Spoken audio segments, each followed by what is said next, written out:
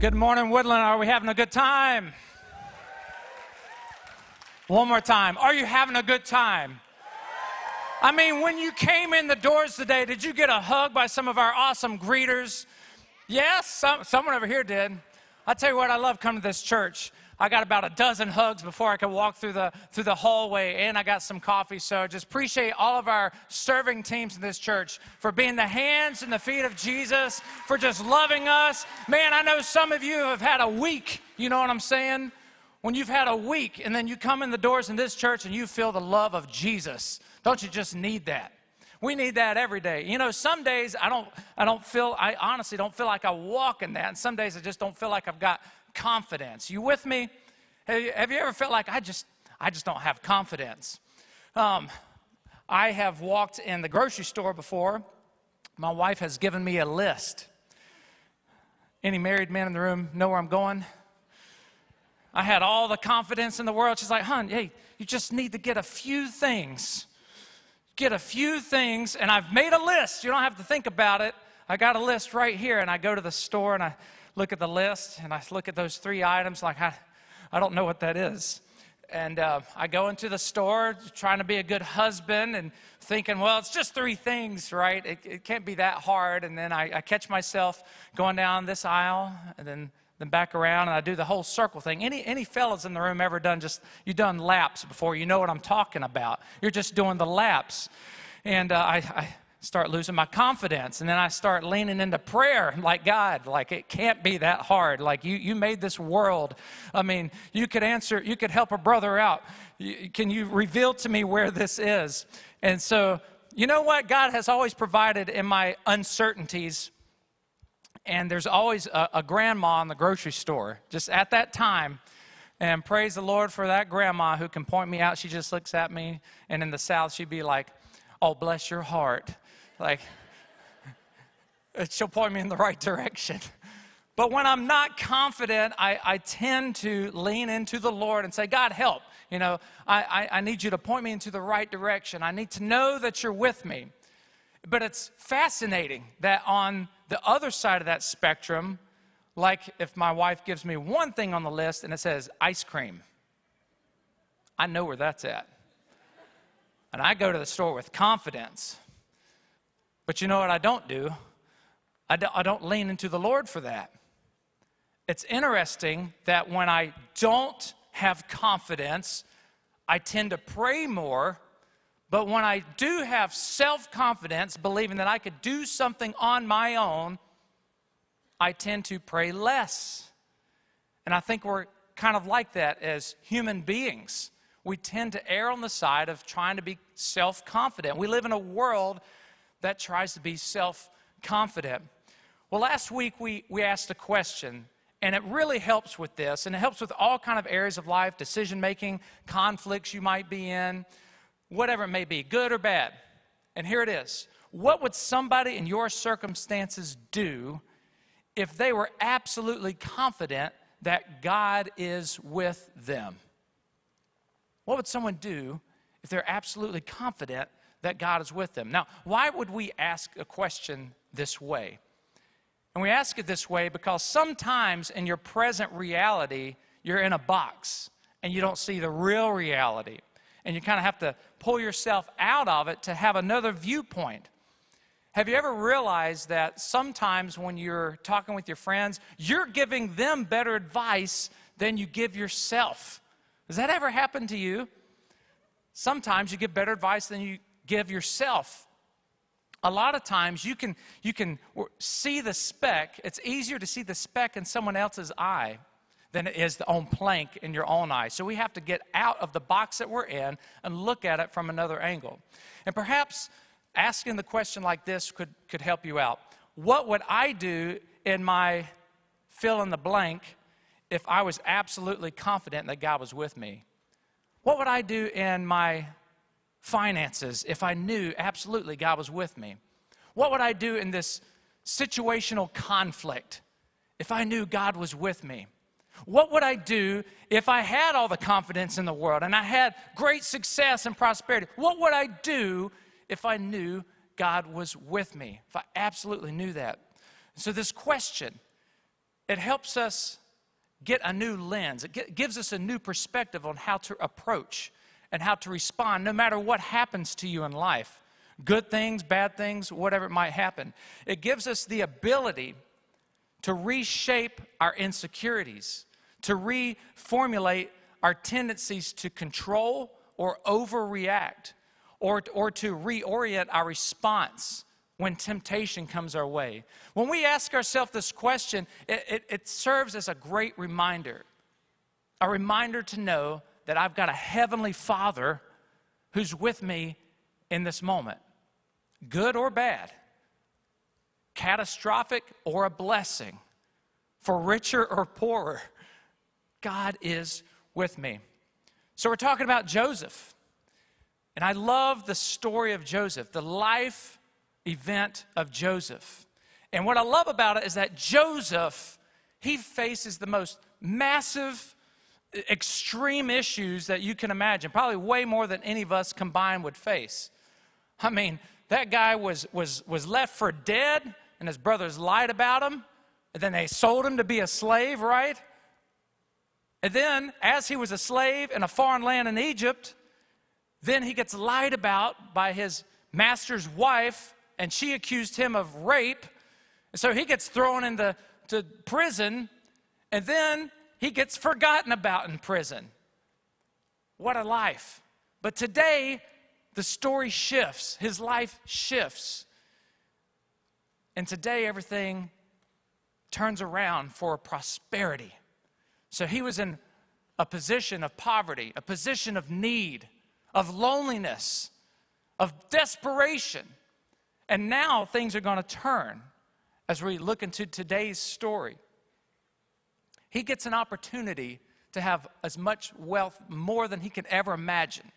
I mean, think about it. It's like getting 10 times the lottery ticket value. I don't know.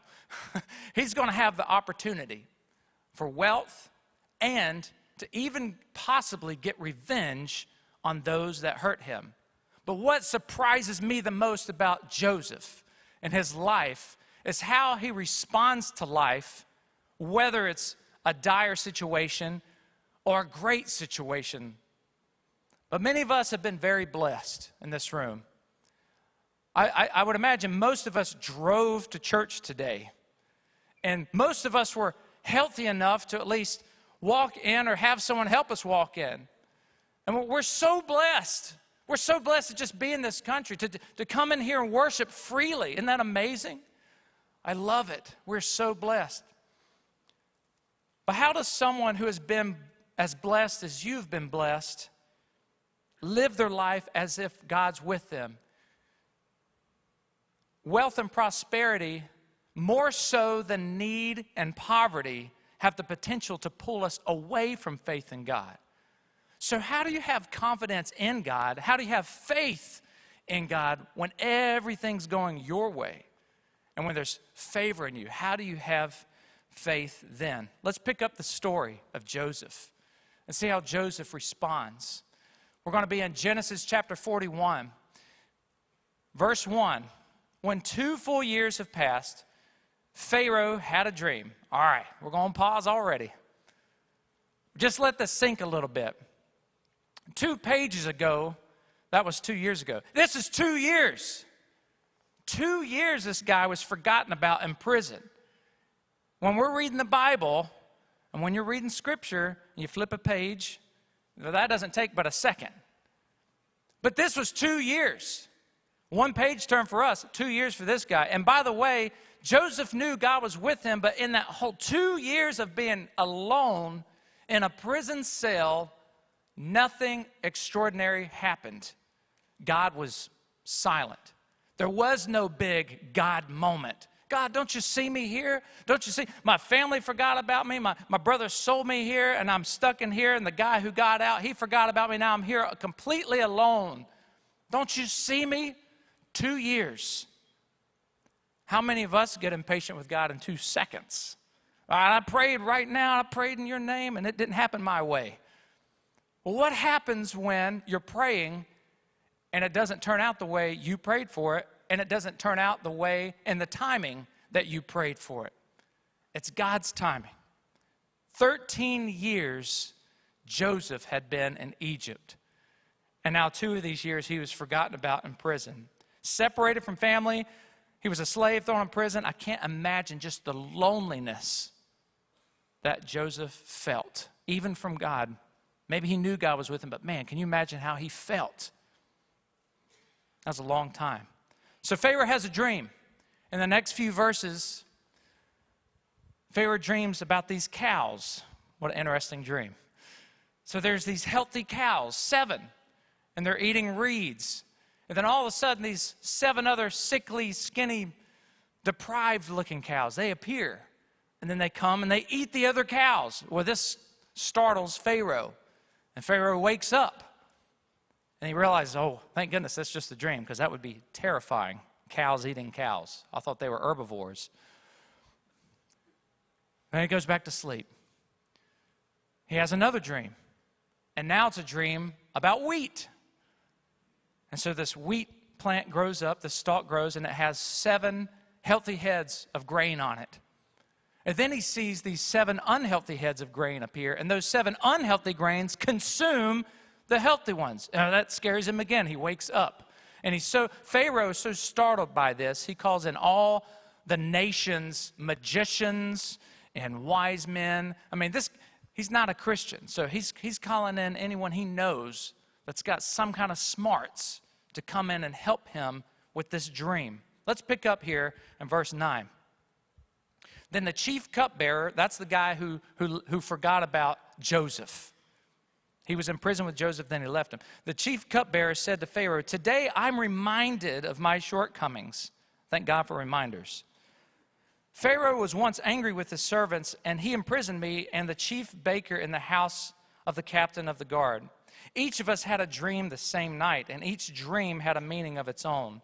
Now a young Hebrew was there with us, a servant of the captain guard. We told him our dreams, and he interpreted them for us, giving each man the interpretation of his dream. And things turned out exactly as he interpreted them to us. I was restored to my position, and the other man was impaled. So Pharaoh sent for Joseph, and he was quickly brought from the dungeon. And when Joseph had shaved and changed his clothes, he came before Pharaoh. Isn't that strange? Why would Joseph shave? Just pause there a second. I want to point something out here. Have you ever noticed that Egyptians are depicted as bald? Did you know that Egyptians hated hair? They literally just shaved it all. They hated hair. In fact, if you are follically challenged in the room today, you would be considered a high up in the Egyptian society. They hated hair, hated it. Well, that's not a Hebrew thing. You know, that wasn't a Joseph thing. That's not like where he's from. I mean, they had beards and such. But Joseph disregarded his own personal preference because he honored God, and he knew something. Joseph knew that the way you honor others is a reflection of how you honor God. And Joseph honored God. So his preferences were nothing to him. So he shaved everything to go and be honorable to the Pharaoh, his authority. Let's pick up here. Verse 15, Pharaoh said to Joseph, Pharaoh said, "I had a dream, and no one can interpret it. But I've heard it said of you that when you hear a dream, you can interpret it." Can you imagine if that was you? The ruler of the nations, the biggest nation in the world, and he comes up to you. It's like, I got a problem, and no one on earth can fix it, but you can. You've got the answer. Can you imagine how that would make you feel? Oh, man, this is my moment, baby. This is it. This guy has the future in my hands. All I got to do is tell him, I got you. I got this ability. I'm going to help you out. Can you imagine the pressure that must be, though? Like, man, what if I say something wrong? Have you ever wondered that? What if I get it wrong? What if I look him in the eye too much and he feels awkward? Or, what if I blow the moment?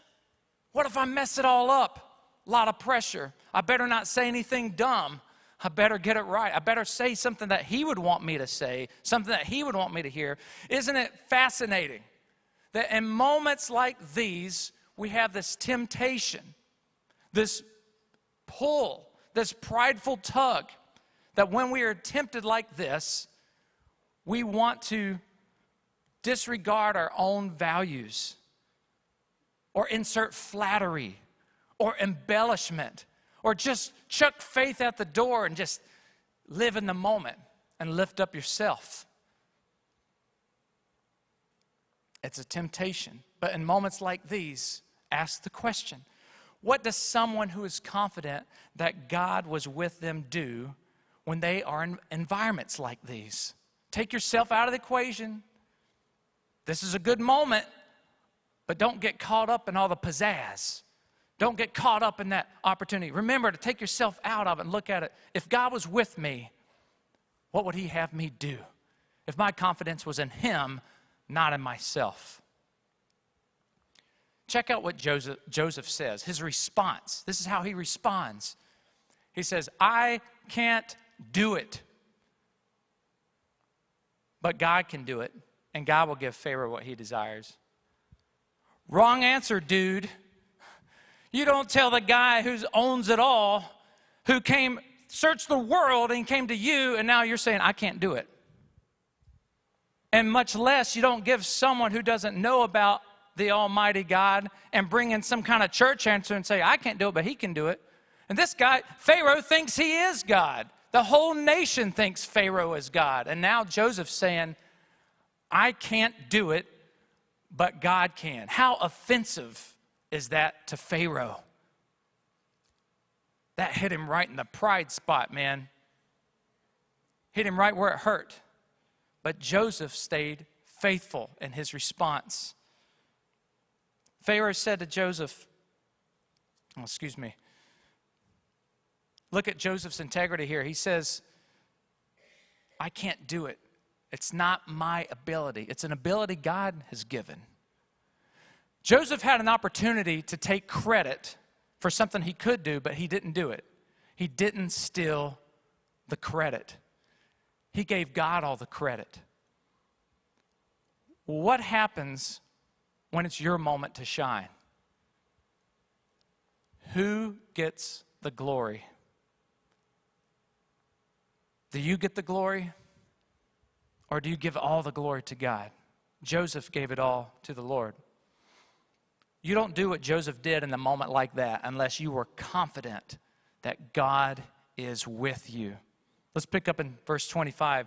Then Joseph said to Pharaoh, the dreams of Pharaoh are one and the same. God has revealed to Pharaoh what he is about to do. The 7 good cows are 7 years, and the 7 heads of grain are 7 years. It's one and the same dream. The 7 lean, ugly cows that came up after the 7 are 7 years, and so are the 7 worthless heads of grain scorched by the east wind. They are 7 years of famine. It is just as I said to Pharaoh. God has shown Pharaoh what he is about to do. 7 years of great abundance are coming throughout the land of Egypt, but 7 years of famine will follow them. Then all the abundance in Egypt will be forgotten, and the famine will ravage the land. The abundance in the land will not be remembered because the famine that follows it will be so severe. Have you ever been at a point in your life where whatever it is you're going through is so severe you don't even remember the good old days? That's what's happening right here. And the reason the dream was given to Pharaoh in 2 forms is that it's a matter that has been firmly decided by God, and God will do it soon. If you're ever wondering if God is trying to speak something to you, he's probably saying it again and again and again. It's probably on repeat. God was speaking something to Pharaoh, and it was on repeat. And Joseph shares his understanding of these dreams to Pharaoh. God allows Joseph this ability and wisdom and insight to know what to say and know what the dreams actually mean. But then Joseph takes it a step further. And this is where I think it gets a little bit scary. Joseph, this prisoner, has guts enough to stand before the ruler, and then in the next few verses we're about to read, he starts giving him advice. This prisoner is giving the ruler of the land some advice. What's he think? Is this guy nuts? What would you do? Would you think you're in a position to do that? this guy's crazy. But you know what? This is the kind of audacious faith men and women have when they are absolutely confident that God is with them. That's the kind of faith. Joseph never gave into the lie that his future was in his hands. And he never gave into the lie that his future was in Pharaoh's hands. His future was confidently held in the hands of his God. Do you have that confidence today? Or are you putting your confidence in your own hands, in your own abilities? Or is it in the success? Or is it in God? Joseph dared to speak the truth, even if it cost him his life. He dared to do something that would fail without divine intervention, because he knew no matter what the outcome is, God is first. Regardless of what's going to happen, he could have lost his life. Doesn't matter. I honor God first. Even if I'm talking to the guy who thinks he's God, I'm going to honor God. Let's pick it up again. Verse 33. Now let Pharaoh, Joseph continues, let Pharaoh look for a discerning and wise man and put him in charge of the land of Egypt. Let Pharaoh appoint commissioners over the land to take a fifth of the harvest of Egypt during the 7 years of abundance. They should collect all the food of these good years that are coming and store up the grain under the authority of Pharaoh to be kept in the cities for food. This food should be held and reserved for the country to be used during the 7 years of famine that will come upon Egypt, so that the country may not be ruined by famine. What an audacious thing to do. Telling this ruler, here's the game plan. Here's what you're going to do. I think Joseph he either has to be crazy or he's got to have some godly guts. You know what I'm saying? He's got some kind of divine courage to speak up like this to the ruler of the land. It's not like Joseph was in prison for those last 2 years and he was thinking about that this moment was going to happen. Joseph didn't know what was going to happen. He wasn't trying to formulate, what am I going to say when this time comes or anything like that. No, he had to say these words on the fly. He had to say these words under pressure. He had to say these words just in a moment of extreme, pressure from the ruler of the known world. But you know, when God is with you, he gives you the words to say and the timing in which to say them. I'm reminded of a New Testament verse. This is in Luke chapter 12, verse 12. It says that the Holy Spirit will teach you at the right time the things you ought to say. God was with Joseph. And because God was with Joseph, because Joseph was so confident God was with him, he knew that in the moment he could speak truth, even if it was to the ruler of Egypt. God provided him with a plan. God didn't just reveal the problem, God revealed the plan. And your present problems may be God's plan for your future provision. So don't disregard the problems that you're facing. Let's pick up in verse 37. This plan seemed good to Pharaoh and to all his officials. So Pharaoh asked them, can we find anyone like this man in whom is the Spirit of God? Then Pharaoh said to Joseph, since God has made all this known to you, there is no one so discerning and as wise as you. You shall be in charge of my palace, and all my people are to submit to your orders. Only with the respect to the throne will I be greater than you. So Pharaoh said to Joseph, I hereby put you in charge of the whole land of Egypt. Then Pharaoh took his signet ring from his finger and put it on Joseph's finger. He dressed him in robes of fine linen and put a gold chain around his neck. He had him ride a chariot as his second in command, and the people shouted before him, make way! Thus he put Joseph in charge of the whole land of Egypt. Then Pharaoh said to Joseph, I am Pharaoh, but without your word, no one will lift a hand or foot in all of Egypt. Pharaoh gave Joseph the name Zaphenath-Paneah and gave him Asenath, the daughter of Potiphar, priest of On, to be his wife. And Joseph went throughout the land of Egypt, and he was 30 years old when he entered the service of the king. When Joseph look back into the past. His needs didn't strip him of faith when he passed the test of poverty. And now, when he is prosperous, he passed the test of prosperity. Because now, it wasn't all the things that he had. His prosperity didn't push out his faith. His needs didn't strip him of his faith. His prosperity didn't push away faith. Joseph simply did what someone would do if they were absolutely confident that God was with them. You know, it's very difficult each and every day that we live and we have all of our needs met. It's incredibly difficult to have faith and depend upon the Lord when our needs aren't so obvious, isn't it? The test of prosperity is passed by far fewer people than the test of poverty. Very few people, very few, can live as if God is with them when things are going well. That's really tough to admit that this isn't by my hand, this isn't by my blessing, not by my strength, but because God has allowed me to have this. I simply steward all that He has given to me. It really all belongs to Him. It's hard for people to live in faith in God when they have so much, because prosperity lends hard against our sense of dependency. I heard a week or so ago, I was at a conference and I heard a story about a man born in China. He came to know Jesus, and his church in China was under heavy oppression by the local authorities. And so they had to meet in secret so they wouldn't be pulled away from their families or put in a slammer or something even worse. So he had to meet secretly. But he loved God. He loved Jesus. Jesus really changed his life. And we're all about changed lives here at Woodland. Jesus changing lives. Jesus changed this man's life.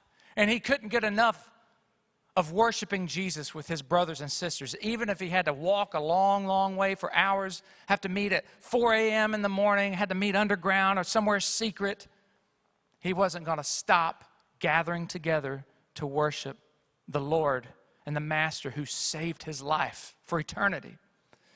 When something happened to this man, he got an opportunity to come to America. And he got to come to America. And he was overjoyed that there's no persecution happening here. Like, I can just worship God freely. And as often as he did, he went to a congregation every day of the week because he was so overjoyed that he could finally worship Jesus without the threat of his life on the line. Every day he was overjoyed. I can't believe I get to do this. What an amazing, blessed country this is. And then as time went on, he started making more income, got more blessed financially, more wealth coming in. And so he started working a lot more. And so instead of going every day, he went to just one day. Well, I'm going to worship God with the people of God one day. And then he realized, he said, if I worked even harder and even more, I can make even more money. I can do even more things that I want to do. And eventually, the same man who would do anything to worship Jesus in a communist country is now not even associating with the gathering of the people of God, all in pursuit of prosperity. And he lost his way. The test of prosperity is way more difficult than the test of poverty. So how do you keep the right perspective? How do you pass the test? I think you have to declare your dependence.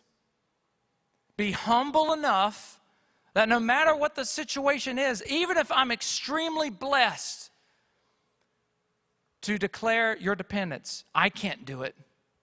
It's only God in me, giving God his proper place.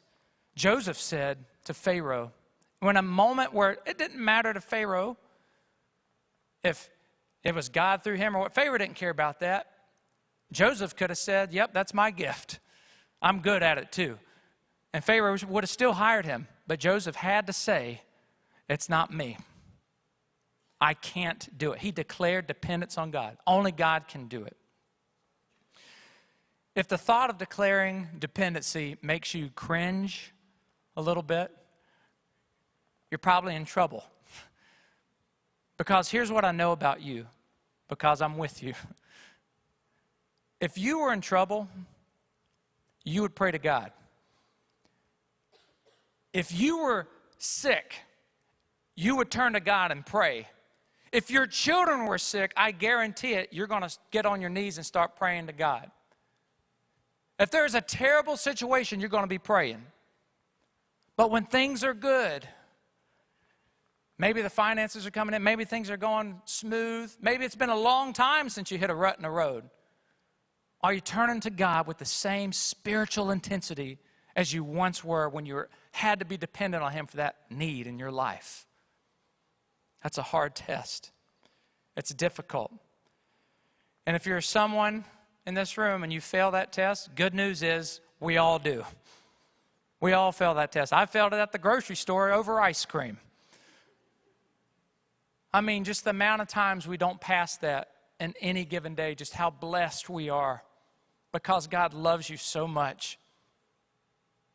He loves you so much that even when you screw up, He still wants to give you breath in your lungs.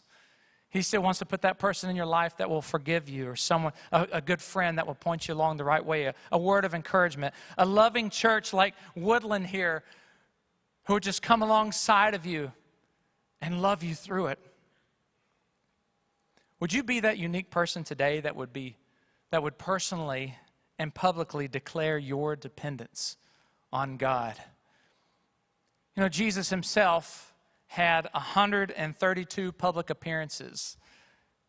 122 of those were in a workplace environment. Jesus spoke 52 parables, and 45 of those parables were about a workplace scenario, public scenes. And Jesus Himself, the Son of the living God, eternal, He said these words in John 5:19. Very truly I tell you, Jesus says, the Son can do nothing by Himself. He can only do what He sees the Father doing. In other words, Jesus says, I can't do it alone. But with God, I can do everything. If Jesus Himself says, I can't do it, but I know He can, then who are we? We're going to be saying that all the more. We definitely need, if the Son of God has to say that, then we definitely got to say that. I can't do it, but with God, I know that I can. You pass the test of prosperity when you leverage what you have to others. When you leverage what you have to others. Joseph didn't do the work for himself. See, when he got that promotion, when all that prosperity came in, Joseph didn't hoard all that for himself. He started serving the very people that enslaved him. He started serving the people that lied about him.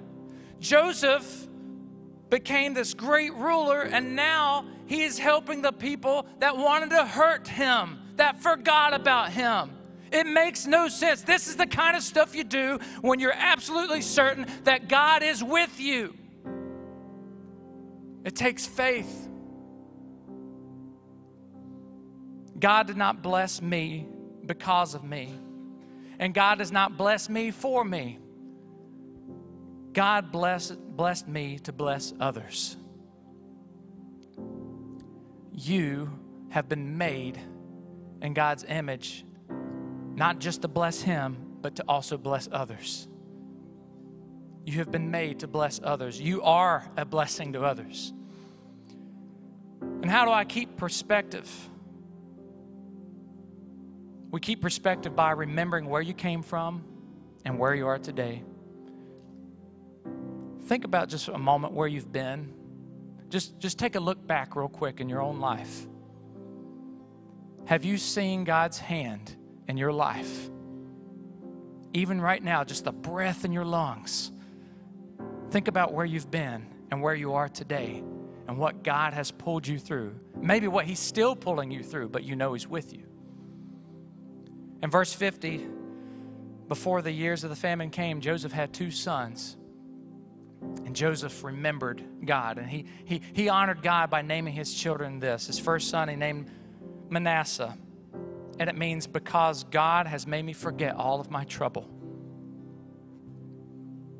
He named his second son Ephraim, which means because God has made me fruitful in the land of my suffering. The very place where I thought I was ruined, suffering, trouble, was the very place God anointed to bring blessing in my life. It's the very place God wants to bring blessing in your life. Don't disregard your problems, because God's got a plan for you, and his plan is to bring you life. His plan is not to harm you. His plan is to bless you, and his plan is for you to be that blessing to others. So I want to ask you this question one more time. What would somebody in your circumstances do if they were absolutely confident that God was with them? And what will you do? Pray with me. Father, today we just ask to help us remember that you are with us. We admit and we confess that we depend on you. For you are the God who never fails. Our strength will fail. Our confidence will fail. But you are the God who never fails. You make no mistakes. You bless us and you choose us to be a blessing to others. Help us this day to trust in you like never before. And we ask it in Jesus' name, amen.